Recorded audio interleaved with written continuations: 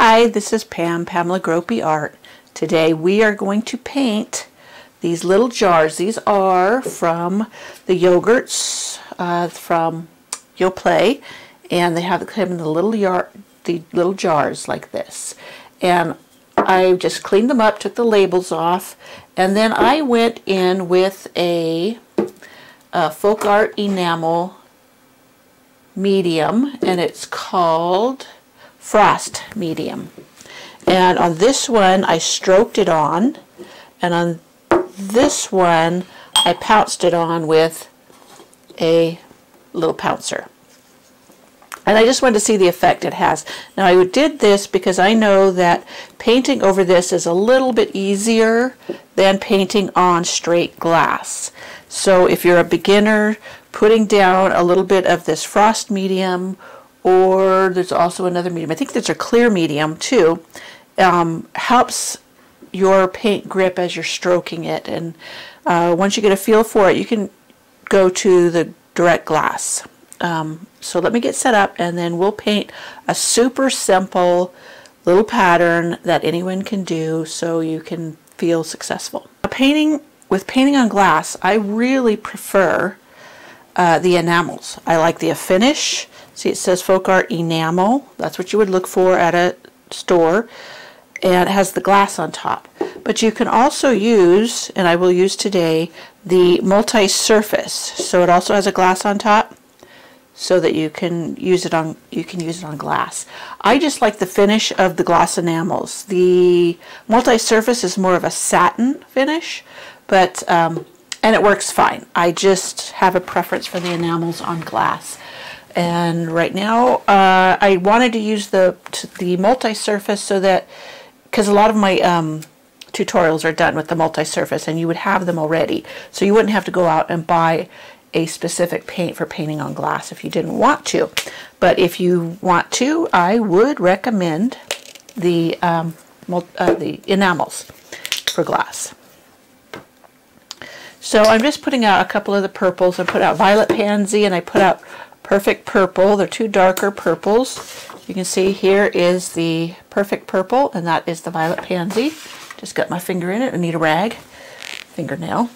Okay, and I will have Thicket, and, well, the Thicket I'm going to have in enamel. I'm going to use, and then the lighter green I will go ahead and use Fresh Foliage in the enamels. But everything else will be probably the multi-surface. Sorry. So to start out with, I'm going to use a smaller size scruffy. These are the glass painting brushes. You don't have to use these. There's a lot of really good glass painters out there, way better than me, and they use just the regular one-stroke brushes or paint brushes. So I just have these for glass, so that's what I'm going to use. So I'm going to first pounce my little scruffy in the Violet Pansy, and I'm just going to put down a base coat for this design. I'm going to paint, sorry, not plant, some little violets, just little tiny ones, in kind of like a little circle. So first I'm going to put on where I'm going to put them as a backdrops, and then I'm going to turn this around, being careful not to touch it, and I'm going to go into some more and do it on this side, just so it has one on each side. And you don't have to be perfect, you just kind of put in the size that you want your design to be, and then you'll let it dry. So you want it to dry all the way, because if you try to paint on glass without the undercoat being completely dry, it will lift it up and ruin your painting. Also, I would say when you're going between colors, don't put your brush in water. Rinse it out with, or kind of swish it through flow medium, and then or clear medium, and pinch your brush out with a rag. So like this, I would pinch it out with the rag like this. I didn't put any medium in it yet because I don't have to clean this brush out to reuse unless I was changing a color and going on to another one. But I just pinched that out I got most of the violet pansy out, and now I'm going to go into Perfect Purple. It has a little bit different color, and I'm going to do the same over here. And just because with glass painting, I will set up where I'll do a bunch of them. Now you see the difference in colors? This one has more red in it. This one it's more of a dark lavender, if you ask me. Now I do have dioxazine purple from when they had dioxazine purple in the enamels, and I will show you how dark that is if I can find it here. Well, I'll find it and bring it out, and I will show you that. Oh, yeah, here it is. I don't know that they make this anymore in the enamels, but they are bringing it back in the multi-surface. Now, dioxazine purple is really dark. Look how dark that is compared to these two. But it is a beautiful purple. And I could just put a little bit in there. You can see how dark that is. It's a beautiful deep purple. So that's all well and good. This side I'm going to go back into, this is my Perfect Purple. Still has a little bit of that dioxazine on it, but that's okay. So just get a little bit of a design in there. We'll put a little bit of dioxazine in there, and we will let that dry. So we're going to let those dry, and then we'll come back and do our violets. So they're drying well. I'm just going to go ahead and put the leaves on while that's drying. Now I'm going to do this in kind of a circle, the violets just kind of piled on each other. And so I'm going to do some leaves just a little bit around the edge, and I'm just going to load a little bit of the dark green, which is Thicket, and the light green, which is Fresh Foliage. These are both the enamels. And I'm just going to do some little simple little slider leaf strokes. Now try to press rather lightly so it's like you're frosting a cake. So you're just laying the paint on there, and that makes them a little bit more opaque, and rather than pulling off the paint. I tend to have a heavy hand, so I have to really think about it. And I'm just going to put leaves on little places around that I think I want some foliage. And I can go over top of the purple as well. And just keep reloading my brush. Hopefully I'm in the camera. Camera's way high, so I need to pay attention.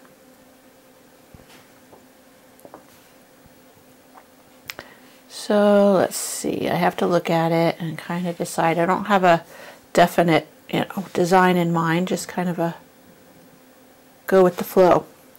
So there is some leaves. I'm going to turn around to the other side and do some more leaves. Don't have to be exactly the same places, just kind of put some on where I think I want some. Make sure I reload frequently enough without getting too gloppy. Well, that was a terrible looking leaf, so I'm just going to go over there and fix it.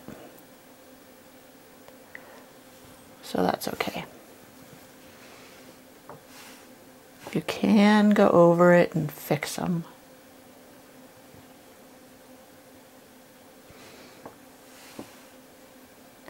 Don't worry about being perfect. The leaves are just kind of an enhancement. They're not the main show. Okay, so there we have some more leaves on that one. And here we got some more. Nothing fancy.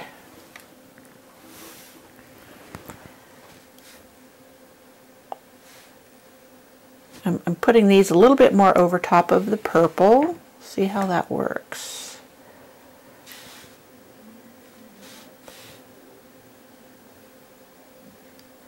That way some of the purple peeks out, and I kind of like that too.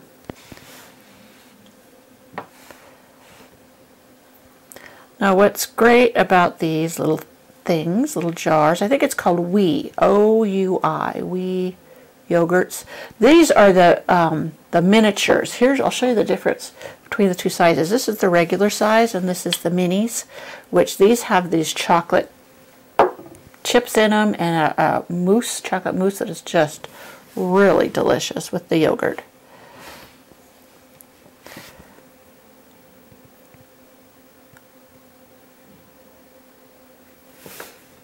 So just keep adding your leaves around.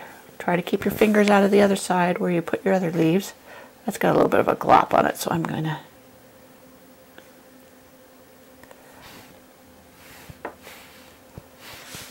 just kind of work your way around.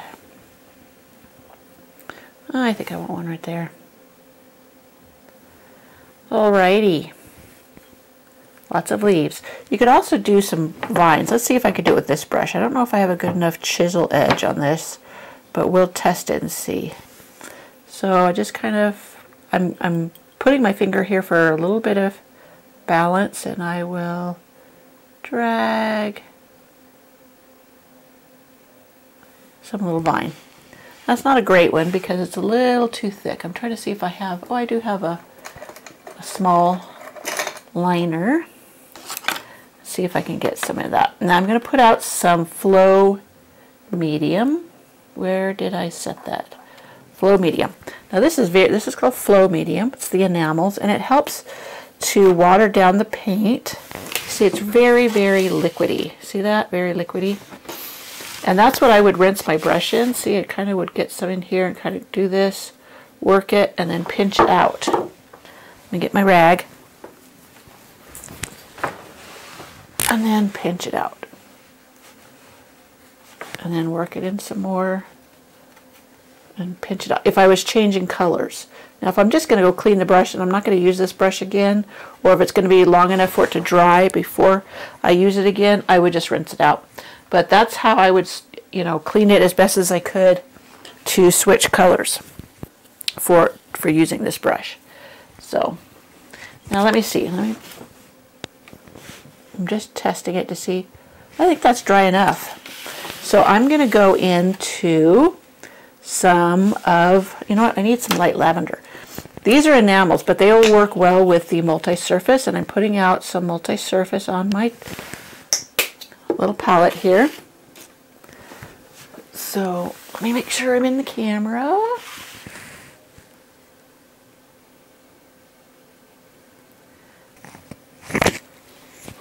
I wanted to get it a little closer for you, slightly closer. So I have the two purples on my palette, and I have the lavender. I'm going to the violet pansy and the light lavender, double loading the brush. This is the same brush I had the green in, but I cleaned it out with the Flow Medium. And then I'm just going to do these little stroke. It's like a backwards leaf, really. So I'm just going to pull these towards a point. You'll see that there. And you don't have to do two colors. You could do it just in the darker purple, which I'll just do just the violet pansy, and just start layering petals like you're going to do a full flower, but you don't finish it. You notice right there I went over top of that base of that leaf. And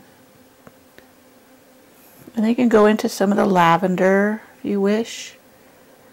And I still had some of the dark purple in my brush, and it kind of made it streaky, that's really pretty. And you just keep working around. I'm working on it from the outside in. That green was a little wet still, so it drug it into it, but that's okay. It's all part of it.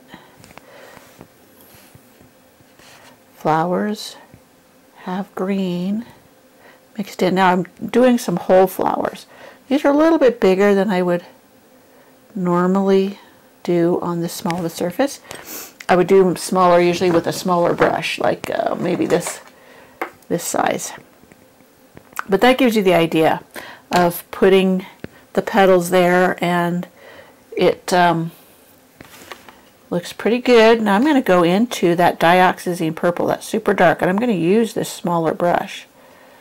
See this? And I'm just going to put a few smaller ones in here, and it'll draw the eye to those. And I'm just going over top of those other flowers. If you want to put a little of the Perfect Purple with it, you can do that. Or was it? No, it was the Violet Pansy, sorry. So there you have some little posies. And if you wanted to put the centers in, if you want to put little dots in, I will wait till it's dry, and that way you're not picking up the purple again. So I'm going to go around to the other side, and I'm just going to go ahead with that little brush. I'm going to wipe out the dioxazine purple. Just wipe it out a little bit, and then I'm going to go into some of the Perfect Purple. Now another way you can do this, and sorry for switching gears again, I'm going to go back into the dioxazine purple, and I'm just going to come along the outside edge with the darker dioxazine purple. Now you could use the Perfect Purple for this if you can't find the dioxazine. Like I said, the Plaid is coming out with the dioxazine again in the multi-surface. Hopefully it will be as dark as this one. Different brands, they are a different intensity or slightly different color. At least I have found that to be true, because I found dioxazine purple in different brands, and it's not this really beautiful deep purple. Okay, so I kind of got some around the outside edge, and I'm going to come in with the Violet Pansy, just slightly lighter. I still have that dioxazine purple in my brush, so you're going to get some of that deep dark color too. I'm just layering petals. I'm usually doing the 1, 2, 3 petals. And 1, 2, 3. That one was a little off. But when you're just layering like this, you don't have to be perfect. Oh, I got some lavender. So as we come in closer to the center, we can go a little bit lighter, add a little lavender to your Perfect Purple, or your Violet Pansy, sorry. Keep calling it Perfect Purple. Now that light is kind of glaring. I hope you can see it, because it's causing glare in my eyes, making it harder to see. But if I didn't have the light, you couldn't see it all, so it's a catch-22. So there you have another set of violets on there. Now, the darker ones are kind of indistinctive. When it dries, they will be a little bit more distinctive. But also when you come in and put your dots for the centers, or where you think the center should be, it'll help those flowers to develop. Let me see, make sure it was in the camera. Okay, now I'm going to add a little accent kind of off, well, right there. I didn't mean to do that. But just kind of have a little bit of the darker purple and a little lighter purple, and I'm just going to do a little streak out here, and maybe, not a streak, a little petal. So it's kind of like a backwards leaf. That one I kind of did a frontwards leaf, but that's okay, it'll work. I'm not really worried about it. So I'm going to go into some Flow Medium, and then I'm going to go into the greens. Just going to get some of that on my liner brush. Make it nice and thin so it'll flow onto the surface. And I'll just add some little vines. I'll try to be light-handed and kind of connect it to that as best as I can. And trying to be a real light touch so it makes it nice and thin. And I'm not worried about connecting everything. I'm just giving a hint of something heading out there and some little spikes. Same here. Ooh, that's got a glop. More Flow Medium. And just kind of, and you could just put little viney things if you want. Okay, I'm going to go into, with this brush, this is the same one I did the vines with, just the fresh foliage.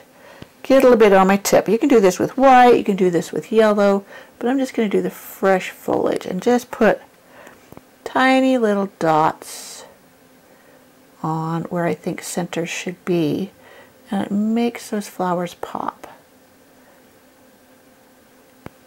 I don't want to get too dotty, so I just be judicious and kind of look around at where I think it might need one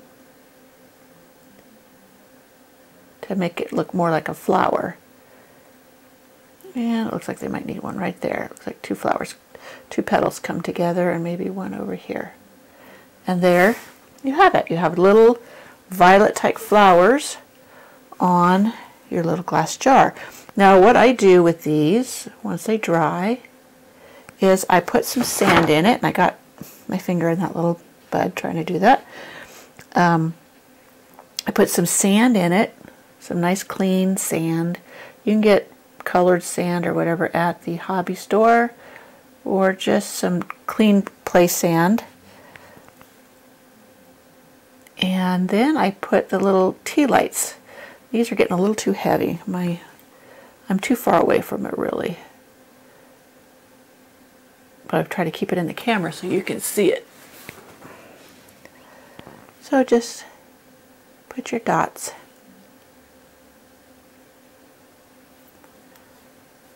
And that's good. So there we have our pretty little jar that we can put our tea light in, and then the light coming through the flowers is really pretty when it flickers. And so here we'll do this. I'll do the dots on this one. And that is how you paint these pretty violets on these little recycled glass jars to